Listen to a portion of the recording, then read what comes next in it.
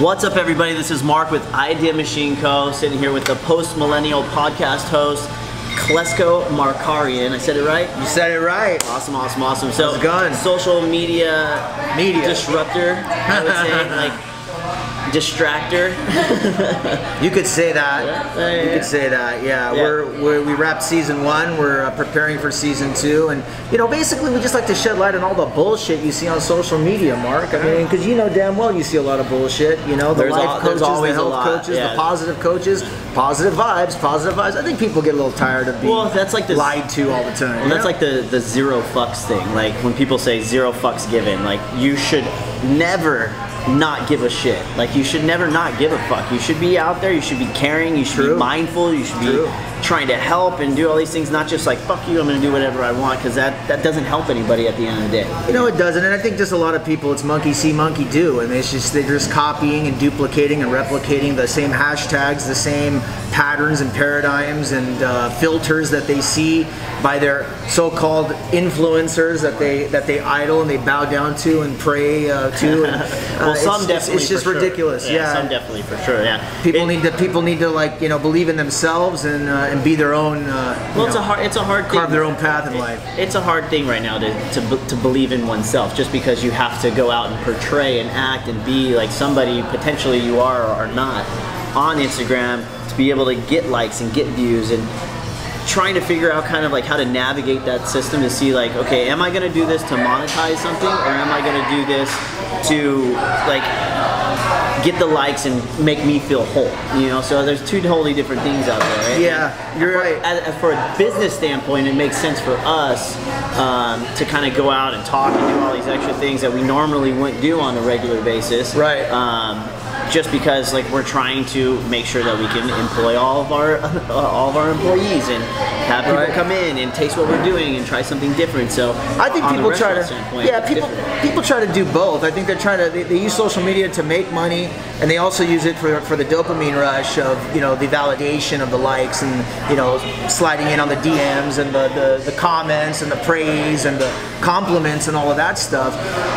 But really there's mental disease going on, Marc. There's a lot of mental health, especially for the younger people in high school, college, who really just are coming of age and just seeing this whole world, this social media revolution, and it's just they're trying to fit in, and I think a lot of them are falling victim to mental, health and problems. Well, we're the really first generation to see who's gonna get fucked up first, because like we still realize what it is like to go out and play outside, to have fun, to have friends across the street that you go knock on the door and do stuff outside. I mean, we started off with no pagers. Right. Then we had pagers. Right. Then we had cell phones. And then it started creeping up. But I remember being in high school, we were playing fucking Snake and doing shit like that. But text messaging was a fucking people didn't happen. People didn't really do it. Yeah, we're in our late. If you're in your late 30s, born in the early 80s, you kind of saw you've seen like the the pre-digital world, and then DOS, the fucking floppy disk. Like we've totally seen the evolution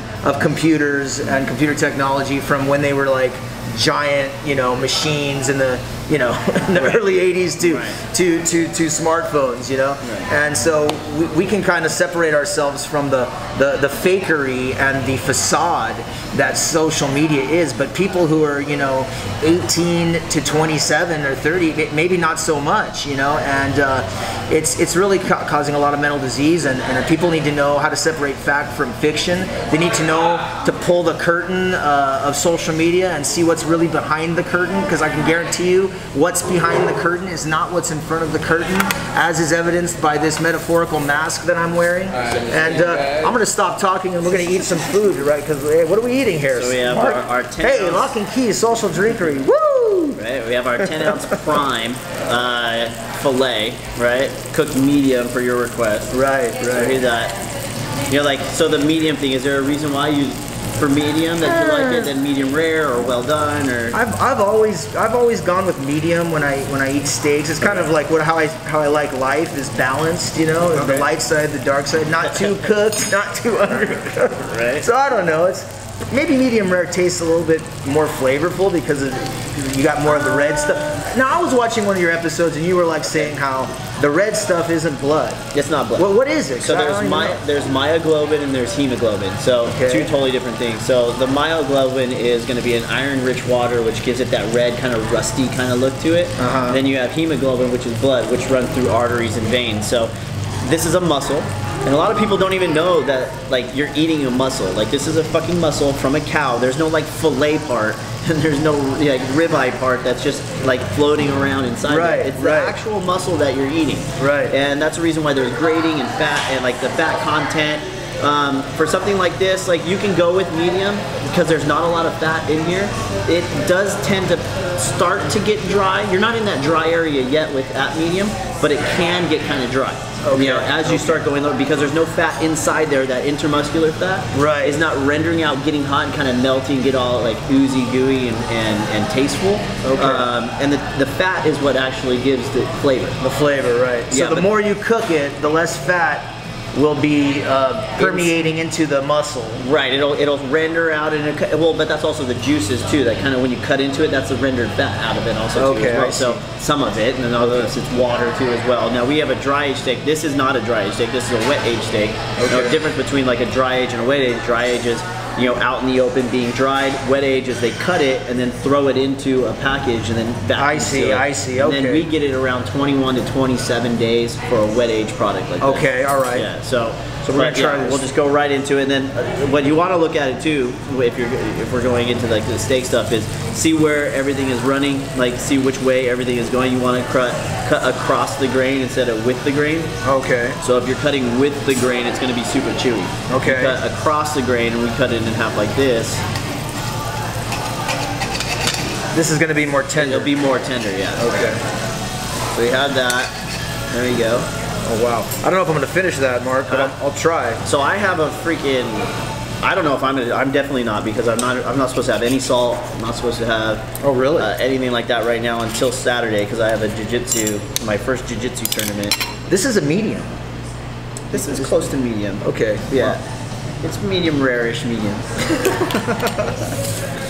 But it's gonna be nice, tender. It's gonna pull through. Yeah, very tender. Yeah, super soft, but you're not gonna get like that overly dry kind of thing as if you start going into like medium or well done or anything like that. No, that's not dry at all. Yeah, and there's no medium plus. So like, don't go out there or say medium rare plus. There's no fucking such thing as that. There's no such thing. Yeah, and then we're gonna probably go and change things up a little bit over here into being, because like everybody on Instagram or out there is, how would you say it? They're watching these videos, right, of saying that, and everything out there is rare that they're cooking. They're like searing shit off and putting it out there on Instagram and saying that it's mid-rare. Right. But nobody is paying attention to like actual temperature. Okay. Right. So nobody's saying like, oh, for medium rare you want to be 125 degrees. Okay. So I think we're gonna actually change the way we do things here, because it's easier for you to say 125 and me to show you a steak with a temperature gauge saying 125. Okay. You know, right now you're telling me you want medium rare or medium, right? And that's a color. Okay. And your idea of color could be different from my idea of color. You know, like red looks differently to you than it does to me. Right. Or if it's dark in here and you really can't see what it is, you know, then you can complain and say, hey, like this is overcooked. But when you go and deal with absolutes or fact, like this is the temperature. Here you go. Yeah. I think it's going to be a lot easier. Yeah, because like I'm noticing that here it's a lot more pink. This looks medium, whereas certain parts of it where it's more darker red looks more medium rare. More to the center part of it is too, like, and the way that we do it, you could throw on that steak and put it upside down on this. This plate is still hot. So it'll still continue to cook too as well. Oh, really? Try to do that? Yeah, I would throw it up there and put it right on top. Yeah, then flip it over. Like this? Or on this side? No, perfect. So it's still hot, still going to continue to cook. They brought it out right away. Normally they would let it rest on the plate and everything. And that way it would start to heat up and then we get to the true medium temperature. But I found out, by having to like talk to people about steaks and about color and about all these other things, like it's better just to go temperature wise. And a lot of people don't know. You know, like they've sent steaks back that are perfect, and I'm asking them like, okay, hey, like where do you want it to be? Because this is medium rare. They're like, oh, a little less than that. So they're basing it off vision and color as Right. opposed to temperature. Right, and like for a fillet, it's always going to be like, you see how it kind of tapered out a little bit. There's a shorter end, and so one side is going to cook faster than the other. Right. That's the reason why you cut directly down the center. Right. And you'll be able to tell when you cut down the center, you'll be able to say what the true temperature of this, because it's to the thickest part of the steak, not all the way around. Right. Now there's tricks for that. You can sous vide. You can do these things. Sous vide. I have no idea what a sous vide. Do you guys know what a sous vide is? I don't know. So a sous vide is basically under pressure. You're cooking in a bag that's vacuum sealed, and then you put it in a water bath, and then that's sitting in there to be able to give you the exact temperature all the way around the beef. Okay. So you can set it at 125. Or what you would do for a steak like this is you would set it to probably 110. It would reach temperature 110 all the way around. You would take it out, and then you would sear it. Okay. Right? And then serve it. Oh. So that way you just have like cooking, a little bit of cooking outside, and you still have it to be like medium rare or rare on the inside. Right, okay. You know, so there's different ways, like there's like shortcuts and everything else, you know. So Mark, we had an episode, you know, months ago about the concept known as food porn. Right. And the food porn, you know, revolution on social media, and you've been a big part of that with Lock and Key and showing, you know, the what is it called? The tomahawk, the fire burger. What's it called? The hot Cheeto nachos, hot Cheeto pie, and this and that, and all the hashtags. So when do you think, or why do you think this whole thing about taking pictures of food, like why did that become a thing? And do you think that's going to keep on lasting, or is it going to die out, or has it already? I don't know. It depends on if Instagram's going to let it die out or let it keep going. So the way the algorithm is right now too, like who knows? I mean, videos have kind of quieted down a little bit. They're not really allowing people to kind of like go like full clip with all of their people who are following them right now. Right, so it'll be interesting to see what happens with that. You know, people want to share their experiences. Like they want to show what they had. Right. What, like, I'm here, you're not, to some people, or I'm here, you guys should try this also too. I'm eating this, you're not eating it. Right. You know? Yeah. Or this is so good, I want everybody to see it. Right. So two like different ways to go, kind of look at it. Yeah. As long as people are getting likes and getting shares and getting all of that, yeah, I don't see it kind of going anywhere. Right. The only thing that it is right now, chewing, is that right now it's like we used to go to the fair to get crazy fucking food. Right. Like corn dogs and this or that, or frog legs. Now you can go to any restaurant. Restaurants are serving fair food, and they're serving that kind of like that outrageous food. Yeah. So there's a lot. There's like just like the craft beer craze, right? It was really big when we started this up, and not to say that it's like super dead or dying out, but everybody is not drinking IPAs anymore. They're drinking now blondes and lagers and pilsners and all these extra things that aren't exactly the same as the IPAs that were like full hog. So there's an they're overly satiated. Or like they're overstimulated. Overstimulated. Their palate is wrecked. Yeah. And they're doubling down on easier, softer, you know, higher quality, not higher quality, but cleaner versions of what they first had. So we might see a jump back from all the fucking fair shit to say like, oh no, we just want the steak with some butter, some salt and pepper, and that's it. Or we just want minimalist eating. Yeah. Minimalist could be a food porn. Yeah. Food porn. Where does that come from? Definitely somebody our age. I guess so, right? I guess so. So, what else do you recommend on your menu here? Like, what's one of your hottest selling items right now? So right now we have like the fire burger is pretty cool. That's the one that we light on fire and do everything. That does sell a lot. Our burger sells a lot. The tomahawk's still kicking strong.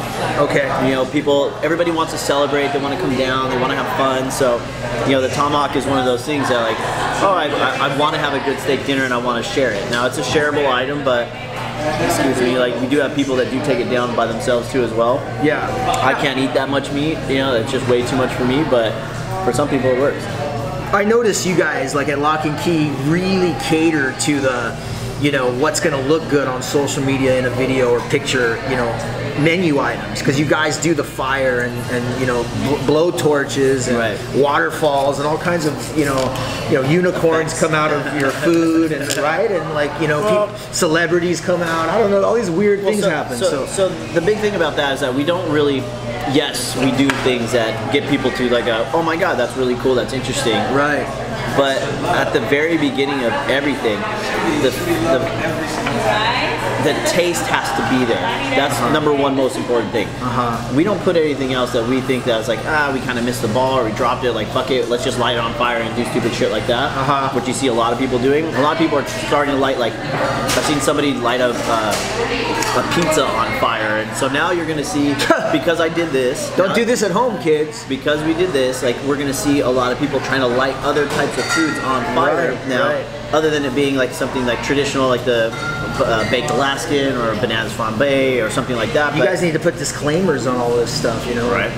Try not to be doing this at home. Burn your kitchen down. Or the restaurants, because other restaurants are going to try to attempt it and fail. Yeah. It's not going to be a good thing, for sure.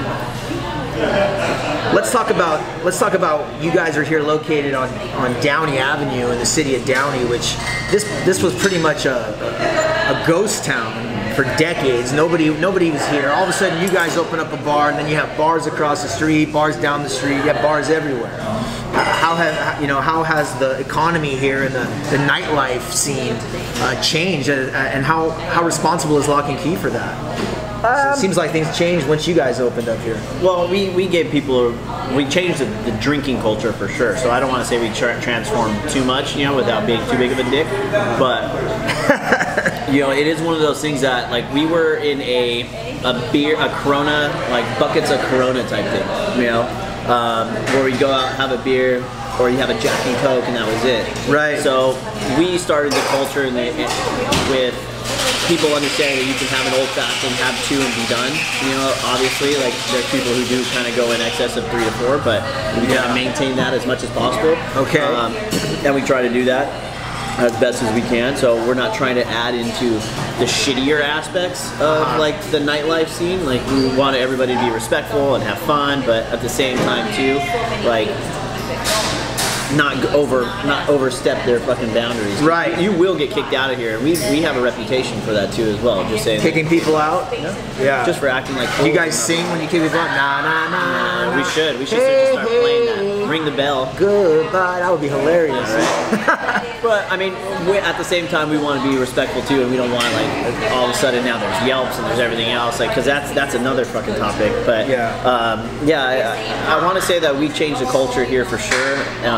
It was something new, it was something different, and now there's like TGI Fridays and freaking Lucille's and all these like other mass restaurants, chain restaurants. Chain restaurants are. What are they doing now? They're copying. Well, they're doing not that they're copying me, but they're copying the scene of the smaller restaurants being able to act more swiftly and be able to change their cocktail menu rapidly and readily. Well, that's a good with thing. Seasons. Yeah, it's a good thing, but they also dumb down what we do.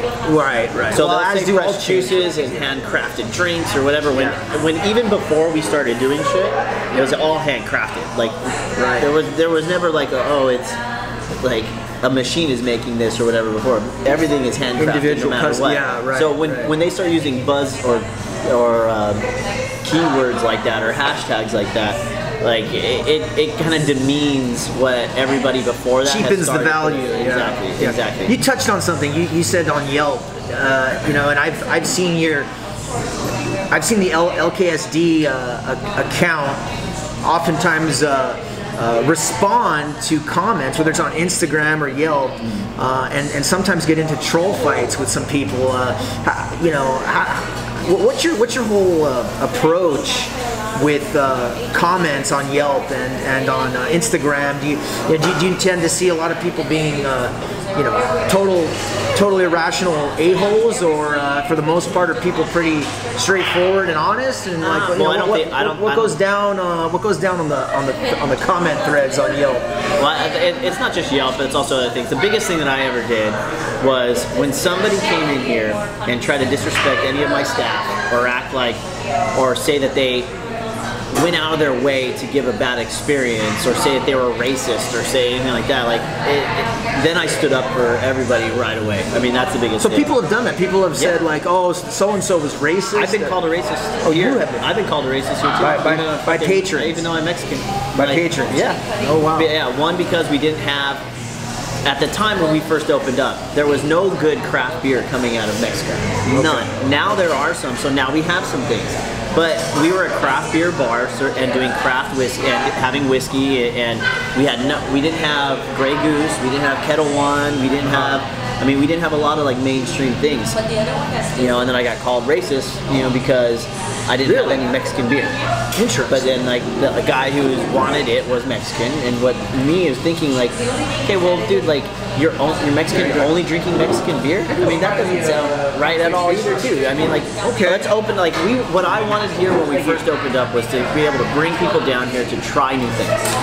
And if they weren't in that kind of mind frame and they were already kind of douchey and didn't want to kind of venture out, then this wasn't the place for them. Okay. You know, I also was told like, oh, this is the worst bar experience I ever had because we didn't have certain items that she was used to ordering.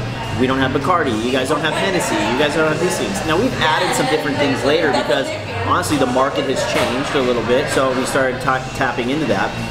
But you know, I told her to go home. Like, if you don't want to be here, just go home. She's like, that's the way you want to handle it. So when you told her that, was that on social media or was that face to face? This was just in face-to-face comments that we had here. Now, we've also people have said that, and I go back and forth with people saying like, no, this is the case, this is this, this is that. These are the facts. You forgot to say this, or I just try to be funny. And right now, it's a very trolly atmosphere. That's kind of what I wanted to get. So I've backed off a lot. Like, unless it's a comment where I need to go in and kind of like, whoa, what happened here? Let me try to figure this out. So do you believe I'll engage. Do you believe most of the criticism on Yelp or Instagram is troll based and it's more about garnering attention for their individual account name as opposed to lending genuine criticism to your establishment? What do you think? Well, I haven't seen any genuine criticism out there. Like there's nothing with, and genuine criticism usually comes from genuine people. You know, if you're coming in there, you don't think genuine people exist when they are commenting on Yelp? No, I don't. I think that they are caught in the moment and they like the likes. They like saying something funny or brash or whatever. And then when somebody says back to them, they're all of a sudden, oh my God, there's an interaction. I'm going to stand up for myself instead of going like, oh, we'll pull back and go, oh, okay. Yeah, I see what you're saying. You know, the same thing with like the fire burger that we poured on fire. Everybody, it's the most hated fucking burger on the internet.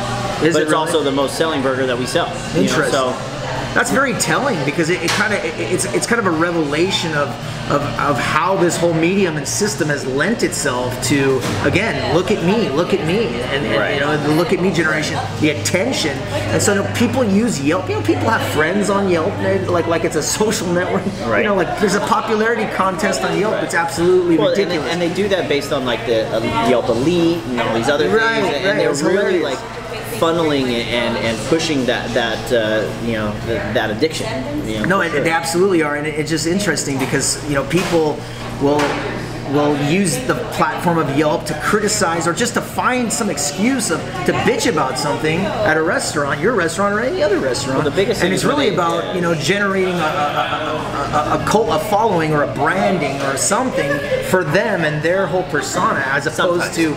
Right. Sometimes. Not all the time. Not all the time. But there are people that are giving genuine criticisms as well. Oh yeah, sure. Yeah. Or genuine reviews, like I didn't like this, or I really like this place. Right. No, 100%. And we don't need to be everything for all people. Like we can't do that. First off, I can't make everybody happy, and we're all human. So there's going to be some mistakes where there's a little bit more salt on something than another thing. Right. So like. To keep that in mind and understand that this is still a human process, right? And that there's humans involved, and like there's people who feed their kids, and make money to feed their kids by working here and doing all these things. And people saying out like I don't think any restaurant deserves a 1. First off, like that to me, that's just a fucking retarded thing. Right. You know, I'm not even supposed to say that word, but that's just so like. Mentally challenged. And so it's so out there, so disconnected to say like, fuck this place, it's a 1 because I sat there for 15 minutes and they didn't refill my water. Like, well, hold on. Like, were you engaged in a conversation? Were you already rude to the person beforehand? I mean, yes, we want to try to serve you, but if you're already like confrontational, nobody wants to go up to that table. Or like I said, were you in that thing? It's like when you don't golf, right? You haven't golfed in a while. Driving range. Okay, yeah. So when you go out on the golf course, like there's people golfing and everything. You're on the fourth hole or whatever, and they're gonna go like, dude, I haven't seen the fucking cart girl anywhere. Well, the cart girl has passed by probably 2 or 3 times. It's just you haven't been fucking paying attention. Like that's the biggest thing. So like, yes, the server has passed by, but if you're engaged in this with somebody like we are right now, we're not gonna pay attention to how many times like Charlie has walked by past us. Right. It's when we need it to like, what the fuck? This has been sitting. I haven't had anything, and there's a disconnect between like what's actually going on and what people think at the table. So do you think here that the customer's not always right? No, the customer's not always right. Now, but look it, I love all the customers, but it's just like I'm not always right. I can't always be right. Nobody can always be right. Like that's a really weird thing to say. That's like your girlfriend or your boyfriend saying, "I never said that." Like I never do that. Well, that's a fucking lie because you just did this Tuesday. You know, like that shit happens. All right. So it's the use of those words and everything else that like I don't like. What I want is just open-mindedness. Now I'll go to the table, talk to them, or go and say, "Hey, what? Look at this is the way things happen. Unfortunately, we're human. There's certain circumstances that." You know, we were super busy and I'm sorry we neglected the table or whatever, or he actually walked to the table 4 times but you were talking and you didn't engage with him. Wow. You know, that happens and I have it on video.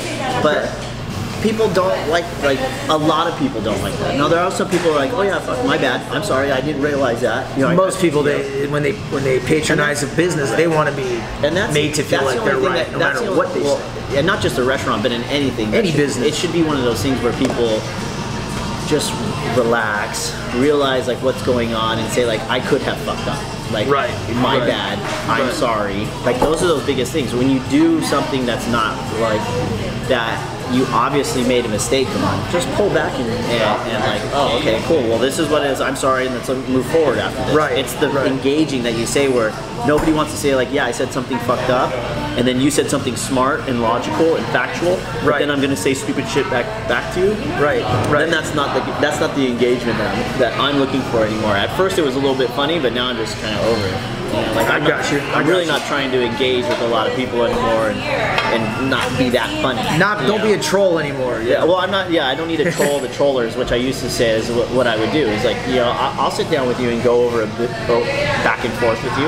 Yeah. You know, and I'll do it logically, and I'll never say anything that was ill-willed or like wish you harm or anything like that. And I've said like, I'm gonna come down there and kick your ass. Like that's actually happened. Like where people have said that on Instagram. And that's ridiculous. Yeah. And you know, it's like what we've talked about on my show on the Post Millennial Podcast. Nothing really gets accomplished when you argue politics, when you have a troll fest with somebody back and forth on a comment thread. Nothing really gets accomplished. It's just it's a rabbit hole that goes on and on and on and on, and just contributes to mental disease. So, you know, our suggestion advice is just stay away from that or keep it to a minimum. You know, where do people find the time in the time of day to like go into their Yelp and do all this stuff? Like I don't know. I feel like there's so many more other things to do. Well, I use Yelp and it's not all bad, but I don't really read the reviews at all. Like what I'll do is I'll go in and I'll look at the pictures or I'll look at the video and see kind of what it looks like here. Use that right here. So thank you so much, Klesco, for coming down. You want to go and tell everybody where to follow, where to find you? Yeah, sure. So you can follow us on Instagram at Post Millennial Podcast. You can also check out the actual podcast itself on YouTube, at Post Millennial Podcast. We wrapped season 1 in May and we'll be starting season 2 shortly. So social media's media, check us out. Very cool. And so like the episode that I was that the end, or is that one of the going to be episode like the that's going to be series 2? Yeah, it's going to be the next one. Very cool, awesome. So we'll put that down. And don't fight with Marc on Yelp. Don't troll with him. Yeah, we definitely want to try to keep away from that now. There will never be an end. But thanks a lot, dude. I appreciate it. We'll have him back down. You guys have a good one. Peace out. Peace.